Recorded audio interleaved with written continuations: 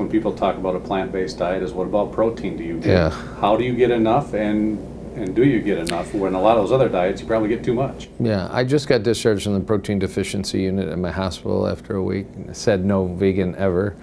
You know, if you get enough calories, and if you're eating a whole food diet, and you don't really have to construct it. You can have salads when you want them, and soups when you want them, and Middle Eastern food when you want it, and some Japanese food, and you really don't have to worry about it. And there's been, you know, just recently, a change in focus where instead of plant-based physicians apologizing and instructing patients to focus, you know, excessively on sources of protein, or maybe even add in some animal protein just to ensure.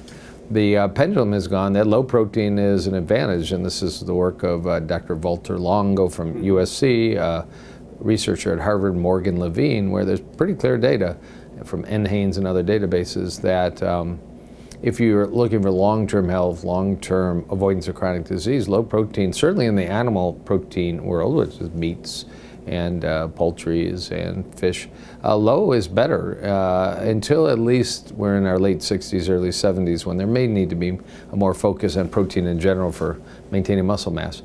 And it just is built in now that it's a selling point, if we're in the business of selling optimal diets for heart patients, that we eat a naturally high fiber diet, we eat a naturally vitamin rich diet, I mean if you're eating whole foods, but we actually eat a naturally somewhat lower protein diet that favors optimal health. I was at a conference at the University of Southern California just recently, and a researcher from Harvard named Friedman presented data, and his summary was that he actually thinks a lot of the advantages of plant-based nutrition, and he was speaking as a scientist, I don't think he eats this way from what he said, but that the naturally low protein advantage of a plant diet is actually profound. So boy, that really has shifted the you know, chicken, gym, rat kind of no aspersion to people that lift weights and all, but that idea, you know, 200 grams a day of protein and all to, well, maybe 50 is enough, and maybe plants are a healthier way to get it.